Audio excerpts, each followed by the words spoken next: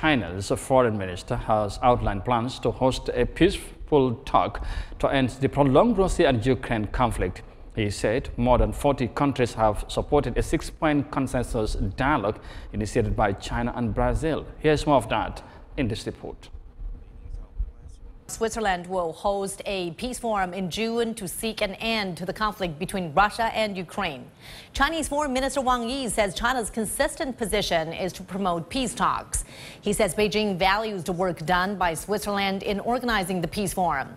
He says China has made a number of constructive suggestions to Switzerland, but he says China will make its own decision on whether to participate and how to participate based on its own interests.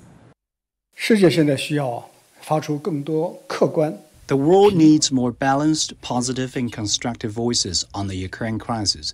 To that end, China and Brazil jointly issued a 6-point consensus on a political settlement of the Ukraine crisis, stressing the need to abide by the 3 principles of de-escalation of the situation. These include no spillover from the battlefield, no escalation of the conflict, no provocation by relevant parties.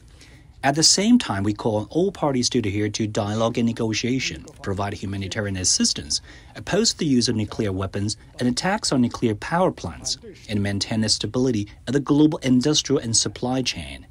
In just a week or so, 45 countries have responded positively to the 6-point consensus. Among these, 26 have confirmed their intention to join or are seriously considering it.